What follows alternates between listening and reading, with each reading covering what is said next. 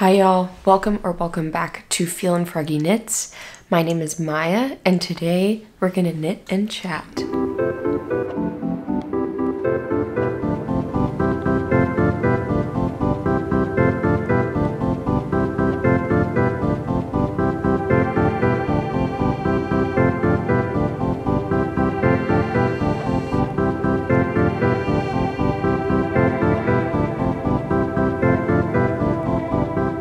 Well y'all, I am back in the Project Palace. I was just on a trip to my hometown of Lexington, Kentucky.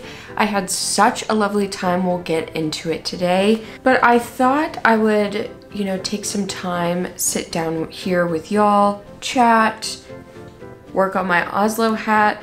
This is my third Oslo hat that I'm making, and it has already been claimed by a family member. So I'm sorry if you looked at this and thought it was the prettiest thing ever, but my Aunt Alexis has already claimed it. I'm so excited to finish this and send it off to her. But anyways, I thought today we could talk about a bunch of stuff, stuff about knitting, stuff about life, and just knit while doing it. It's a rainy, gloomy day here in Northern California, and so I've got my little brown sugar, oat milk, espresso, whatever you call it. Make sure to grab your knitting or crocheting, grab something cozy, and let's chat. I just want to address, I've got my stitch marker right here so that we know how much I get done. Probably won't be a lot, but that is okay. First topic that I want to dive in today, and I know this is gonna get like real deep real fast, but I wanna talk about mental health. If you saw my last video, my video that I put out about 2 weeks ago, 2 or 3 weeks ago, making my little Valentine's Day vest, at the end of the video, I kind of touch on and discuss how I've been doing mentally, and it's not great. Spoiler alert, it's not great. But I just wanted to kind of chat about my experience with mental health today and what that has meant for me in my hobbies, in my life. I won't get into too gory details because obviously this is my personal life and I do want to keep that private. That being said, I do want to share what I have gone through with mental health. So I'll kind of start at the beginning. In September of 2022, some family visited, and what happened was I stayed up all night, like worrying, I guess, just couldn't get that like adrenaline, heart racing feeling out of me. And so I just stayed up all night because they were driving through the night. And then from that point on, I could not eat or drink anything, at least for the first part of the day, which is very important because I work outside, I hike for my job, so I wasn't eating or drinking anything for the first part of my day. Usually by the afternoon or so, my appetite would kind of come back. I would be able to drink water at least. That continued for about 2 months of me just trying to work through it, hoping that it would stop. And then classically, like anybody does when they're going through something like this, when they're feeling a lot of nausea, I was having diarrhea. Sorry to say. I was having those symptoms, and so I was like, when something like that goes wrong, your immediate thought is the worst thing ever, obviously. So I went to, I have, a horrible disease, whatever the case may be. So I went to urgent care. They did a bunch of tests on me. I was perfectly fine. And then finally I saw a psychiatrist. He did like the questionnaire for anxiety, for depression, and I scored like very high for all of those things. I was like, oh, okay, cool. Yeah, that makes sense. So then I was able to find a therapist and also a psychiatrist. I got on medication and I've been seeing, a therapist since November at this point. I'm 4 months into therapy. Y'all, as you saw from my last video, I'm not 100% better. I have improved tremendously from where I was in September. And the thing is that the more people that I talked to about my experience, about my symptoms, the more people came forward and said, oh, I've had that exact same experience, or I've had a very similar experience. And to me, that is just like, why are we not talking about it? Because I was freaking out, y'all. I mean, 2 months of not being really able to eat or drink. That's really scary. It's what our body wants to do is eat and drink. It wants to survive. And so when our body is like not letting us do that and telling us so viciously that I'm not going to let you eat or drink until you address this, it's a lot. It's a lot to take in, and it's a lot to be like, wow, my body was like so fatigued, so ready to just give up. It just drop stitch, first drop stitch of this hat. Good thing I know how to fix drop stitches now. I just think the more we discuss, the more we talk about our symptoms, what we're feeling, the more we talk about that, the less stigma there will be. And I will say, I am having to address anxiety and depression at a time when mental health is very much more taken seriously than it ever has, which I just cannot be grateful enough for. There is a stigma behind it, and we really should talk about it more. And I want to be a resource. I want to be somebody that you can come to if you have had those symptoms. Seriously, please DM me on Instagram, talk to me, put a comment down below if you're fine with having, you know, that be public information. But if you want it to be private, send me a DM, please. When we don't discuss these issues, when we don't talk about these things, we feel so alone, and I might start crying. We feel so alone, and it turns out that there are so many people out there who love us and who care about us and who have actually gone through very similar situations. If you are struggling with mental health and feel like you are alone, I am here for you. I am with you. Please talk to me if you want to. If you don't feel like it, there are so many resources out there to help you. Yeah, let's talk about how we're feeling. Let's talk about mental health, and let's get better. Let's help each other. I would love to create a wonderful little happy community on here. Let's get away from the crying. Let's get away from the serious topic. Why don't we? Next up, talk about the trip that I just went on, which was to my hometown of Lexington. Obviously, I still struggle almost daily with my mental health and with anxiety, that kind of stuff, but that doesn't mean I didn't have the best time in Lexington. I went there for a bachelorette party. My friend Lena is getting married in May, and she had her little bachelorette party. It was like a combo bachelorette party. It was so much fun. We had such a blast going around Lexington, bar hopping, drinking. Yeah, it was so much fun playing little bachelorette games. I got to drink out of a penis straw. It was like quintessential bachelorette weekend. So thank you so much, Lena, for inviting me to come. I had such a blast. One of the things that actually came out of the trip was I hung out with my friend Oona, who I haven't seen in years because, you know, a little pandemic. We worked at a couple restaurants together in Lexington, and she is a crafty ass bitch. I mean, there is no other way to slice or dice it. Oona has been knitting, I think, since she was 10, and spinning since she was 11 or 12. Like, she entered in yarn into like Rhinebeck to be judged, and I think she got like second place in the junior. Like, she's the real deal. And actually, I will have a video coming out with her soon, so please, you know, stay tuned for that. But one of the things that I got to do while in Lexington was visit their yarn shop there, which is called Rebel. I don't know how long it has been in Lexington, but I know it's moved locations. Before it used to be downtown. I actually went there twice while I was there, because remember when I said I was not going to buy yarn?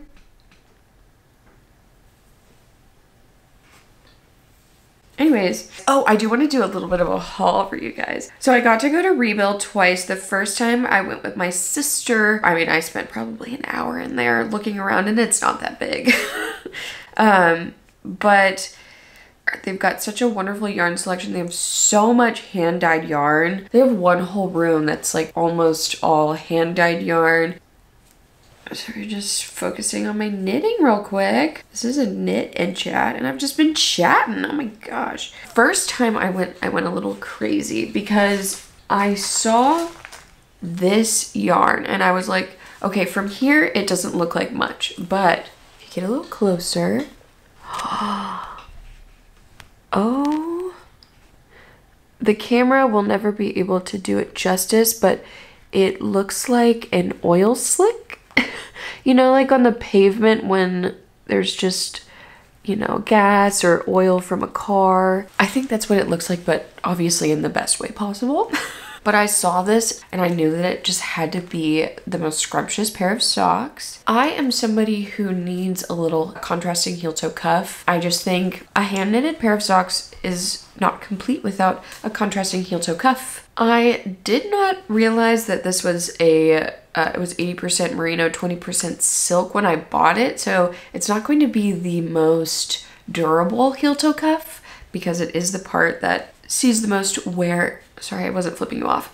The heel and the toe, you know, those are parts that see the most wear and tear. But I already have somebody who I'm going to knit a pair of socks for, and I've already told her that she needs to be careful. Maybe that it'll just be a house pair of socks or, you know, just like a fancy pair of socks. I don't know. This teal really brings out these beautiful teals that are in here, and it was dark enough and it has a little bit of variegation in it. You know, it being hand dyed. It's showing up more of like an icy blue, but it really is a teal blue in person. It is called Harbor, but it is so soft. Obviously it's merino and silk, so it's just silky soft and smooth. I was browsing around looking at all of the cute little mini hanks. They had so many hanks there. I saw this as a large hank, loved it. I was like, I cannot buy 3 hanks of yarn. I'm on a dang yarn ban and I'm gonna buy 3 hanks, no way. But then I saw they had a mini hank of it. This color, first of all, it's the color of my nails, which I just now noticed that. It is this beautiful periwinkle that has these insane speckles throughout. Oh man. Oh, this is how I'm becoming. I was watching Alt Knots last night, I think, and I saw her do this. I was like, oh yeah, you can just hold it all together so that you're not like trying to show the hank. Okay, here it is. Those speckles, it's like there are yellow and pink and blue, and I think I saw some orange speckles in there. This as a heel-toe cuff. Get out of town. That's it for the yarn for that first trip, but I had to get these stitch markers that have the state of Kentucky on them. I can put one of those safety pin stitch markers on there and make it so that I can use it differently, like very versatile little buggers. During that trip, I also purchased some stoppers, some like needle stoppers. I got strawberries, I got little leaves, and I got macaroons, but I can't find the strawberries in the leaves. I feel like I left them at my mom's house or something. Very sad, very disappointing. I do have the macaroons. Here they are on my siege. Oh my gosh.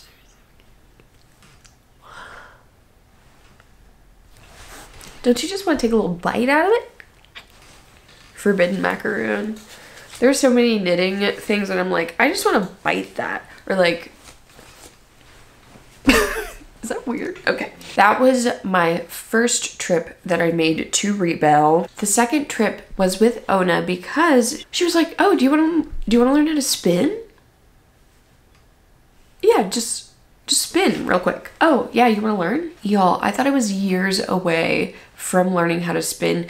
It was definitely a goal of mine that I wanted to achieve at some point because eventually I want to be the entire process of clothes making. I want to raise sheep, I want to shear them, I want to process the wool, I want to spin yarn, and I want to knit a sweater, a garment, what have you. I want to be a part of that full process. And I've actually seen a lot of people on YouTube spinning recently. Obviously, Taylor at Wool Needles Hands has been getting at it with the spinning. And then Casey at Young Folk Knits podcast, she just put out a video about beginner spinning.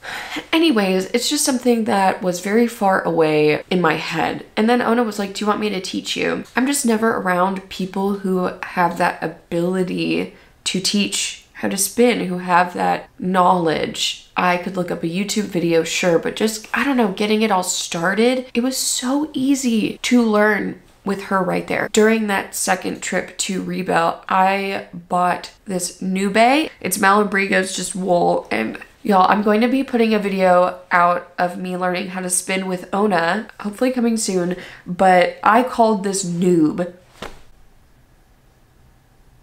And then I watched Casey, she's like, Malabrigo Nube? I was like, what? What? That little Kentucky coming out, I mean. I bought this raw wool, whatever, pre-dyed, and in Casey's video, she actually suggest to not use this, and I understand where she's coming from. Oona explained it to me really well. If it's got dye on it already, that means it is adding more weight, more things to grab a hold of, and so it's harder to spin, I guess. It catches, things like that. I don't know, but because I've never spun before, it worked really well for me because I knew nothing else. And I've done that before in my videos, like with sock knitting. Some people prefer toe up, some people prefer cuff down. I like to cuff down, but I never tried anything else. So here's the wool and the yarn. I'm just gonna give you a little sneak peek. No, I'll show you the whole thing. Here's what it's looking like. Y'all, I cannot tell you how proud I am of making that yarn. Now, Oona really suggested for me to try on the drop spindle first because it's way less of an investment than, you know, a $600 spinning wheel, say. I think that was like 30 or 40 bucks for the little drop spindle, 16 bucks for the wool. I mean, you know, it's a $50 investment rather than way more money. I think I enjoy using the drop spindle so much. One, because I haven't used a spinning wheel very much. Oona did teach me how to use one. With the drop spindle, it just feels so visceral. I don't know if that's the right word. It's the only word that my little brain can come up with right now. But it just feels like you're a part of history. Oona and I talked about different animals, I mean different yarn, everything. We talked about so much stuff. One thing that we only touched on a little bit is the history of spinning and how this was most likely probably the first form of being able to spin something was a drop spindle. So you think back, you think ships. Every ship has to have rope, which means the rope has to be spun, and everything, any garment, anything ever had to be spun. And forever it was spun by hand. You know that TikTok trend? Like there's one of this one girl and she's braiding her hair and it's like women from centuries past also braiding their hair. It feels like that. It's as if I'm, you know, connecting with the past, with people of the past.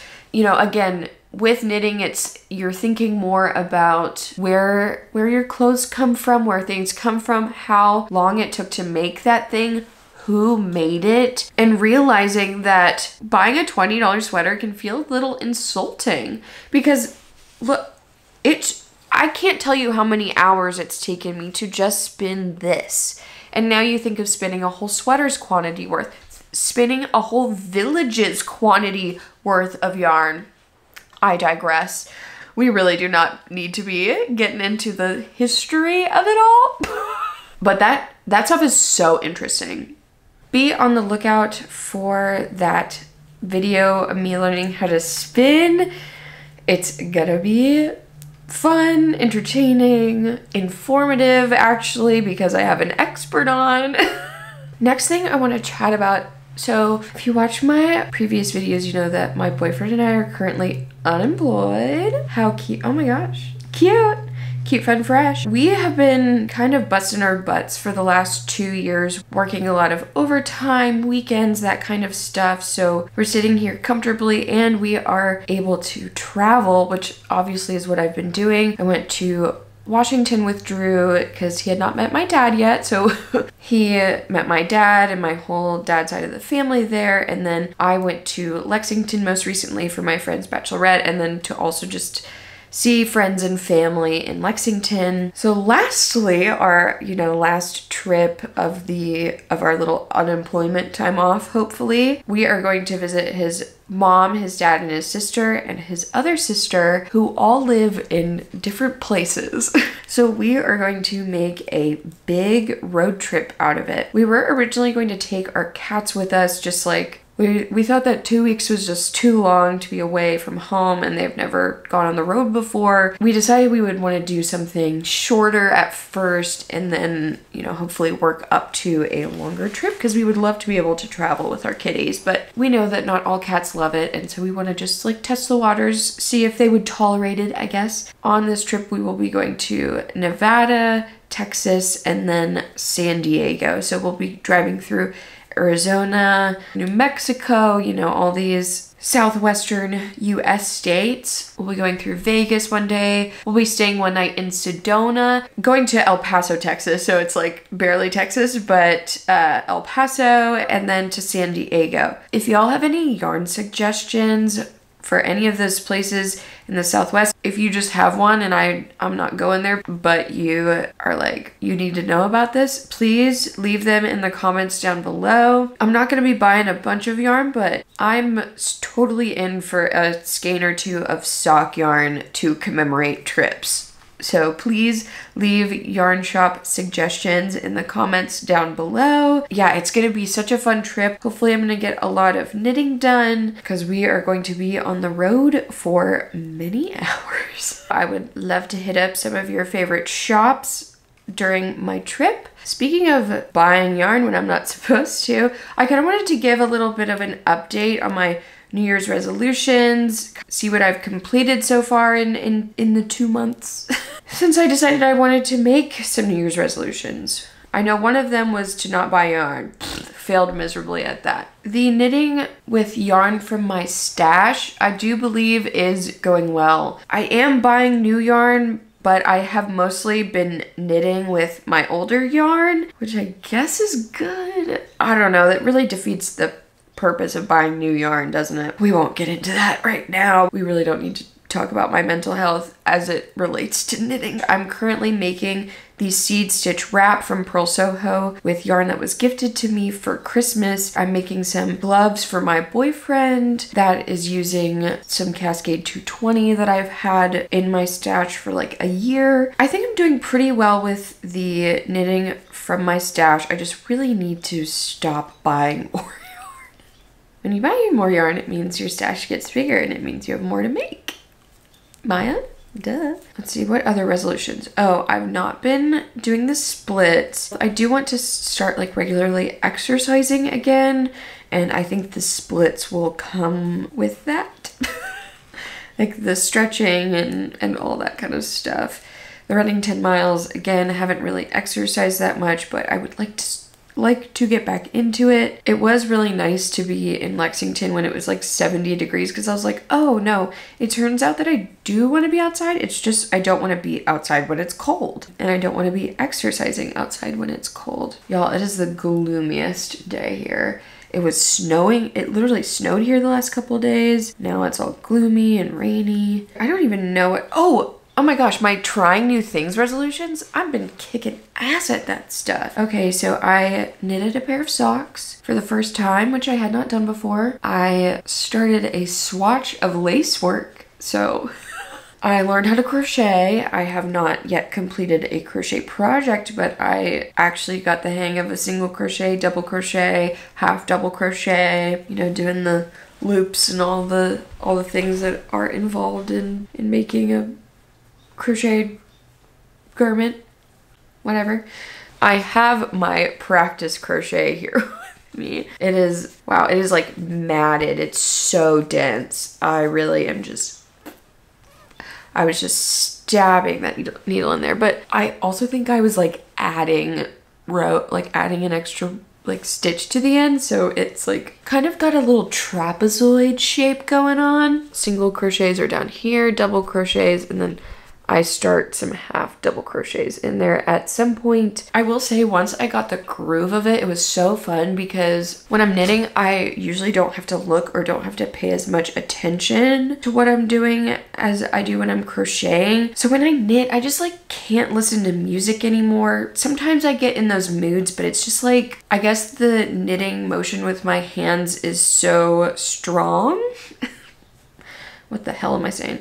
It's so strong that it's just like the muscle memory is there. But with crocheting, it's not. So I was able to like listen to some bump in music and crochet and like put my hook in with the beat. It was a lot of fun. I was like, damn, I could really get into this. One thing that wasn't on my New Year's resolutions was to freaking learn how to spin, and I did it. I know how to spin now. I can make my own dang yarn. We are going above and beyond. Now, I really need to get into sewing. I've decided I want to get into sewing before spring/summer time because I am going to be like bulk buying some linen and making myself some dresses, oh my gosh, I need me a good pair of linen pants. It is a struggle out here being a little 5'3" girl and needing a pair of pants, okay? I get short and I still gotta cuff the dang pants. So I really want to get into sewing for that very reason. It is sad because that means my beautiful sewing machine is currently sitting on a shelf, which like, I know that that's gotta be some kind of sin. If you've been watching the Feel and Froggy Knits channel, you know that waking a sleeping cat and putting a sewing machine on a shelf and not using it, those are the two sins currently in my book. I really need to get on to that. I can only mentally handle so much, and so I'm not gonna push myself, but I really want to. Lastly, I wanted to chat about different YouTube channels that I really enjoy while I am knitting. So I thought I would share some of them with you today. If y'all aren't familiar, make sure to check them out. The first is the Prickly Stitch podcast. That's with Haley and Katie. They are both very knowledgeable and have just some beautiful projects and yarn and personalities. So I recommend checking that one out. Next, I've got Ginger Hook with Laura. She's also a newer channel. She just posted her 3rd podcast ever. I haven't watched it yet. Very excited to do so. She's another one, just great quality videos. You know, she's fun, she's funny, like a great gal to watch. Then I have Handmade by Florence, obviously with Florence. I don't know, she like feels and looks so ethereal, and then she's just got that voice to go along with it. Am I crushing right now? Maybe a little bit. Wow, she can crank some stuff out. Her projects, I think it was the podcast I saw or something where she showed this knitted dress that she made. Oh my gosh, you wouldn't catch me dead knitting stockinette for a million miles. You know, cut to me doing that eventually. Up next, I have this YouTuber who I've been watching for a while now. I love her channel so much. It's called Eliza OK with Eliza. She's based in the Bay Area and I'm in Northern California, so maybe that's why I love her so much. But her videos are so fun and the stuff that she makes is so bright and colorful, and she's really creative too with her stuff. She's not just making like patterns by other people, she's experimenting and doing fun stuff. Her advent calendar video, so good. I was like, honestly watching them, I was like, I know what it takes to edit and to knit and to do all that. I was just like really impressed with her, and like being able to consistently upload like that for a month. I mean, props to her, and the videos were great too. So like, yeah, just really enjoy her channel. Make sure to check her out. And lastly, this is one of my very favorites, which is the channel called We Grow Wild with Martina. She lives in Italy. She's from Italy, I'm pretty sure, with her partner Mika. I believe he's Swedish. And then their 2 dogs are Mojo and Mita, I think.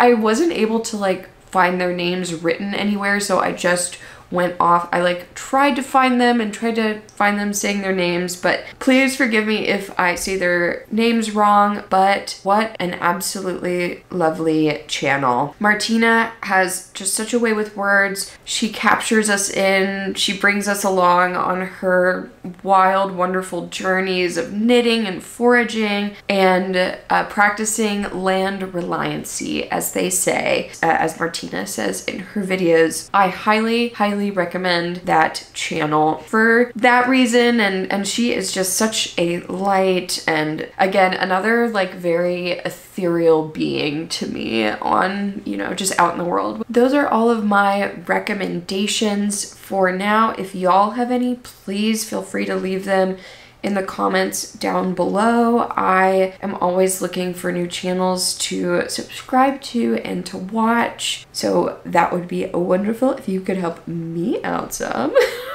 I love these channels so much. They put out a variety of videos, whether it's creating stuff or podcasts. Most of them put out very nice knitting podcasts, which actually I was chatting with my friend Oona, who is the one who taught me how to spin, and we just decided we have to make a podcast together. It was so much fun to get together, to chat with her. Yeah, we just had such a blast. So I think we are going to look into doing a podcast together. Now, a podcast is something that I think I wanted to do myself, but I just felt like I don't have enough stuff to show. I'm a fairly slow knitter. I'm a slow creator, which I'm not mad about. Like, I love that I take my time. I thought just me in a podcast might be a little bit boring. So after I made that video with Oona, we were just like, oh yeah, we work really well together. I think this can work. So we are going to try our own podcast. So please keep a lookout for that. We'll probably just upload it to my YouTube channel. I've already got my frogs here with me. Is that what my community is called? My frogs? My little frogs. So cute. Keep an eye out for a little podcast, a little lily podcast with the frogs. Get it? Because frogs and lily pads. I feel like I've been chatting with y'all for a while, and you probably have stuff to do. I know I have things I need to do. Let's see how far we got on the Oslo hat. It looks, we got about, I would say about an inch done. What would you say? That's about an inch? I did just say I was a slow maker, so friggin' props to me, I guess. I had such a lovely time sitting here with you, knitting and chatting, talking about life and all of the above. If you like this video, make sure to like it. And if you want to see more of me, make sure to subscribe to my channel. I try to put out new videos every week for your viewing pleasure. Thank you all so much for joining me and for showing me patience. I cannot believe all of the nice comments that y'all left on my last video. Seriously, it brings tears to my eyes. I just am feeling so very grateful for the community that we're building here, and I cannot wait to just see it blossom and bloom. Have a wonderful night or day wherever you are, and I will see y'all on the next one. Bye.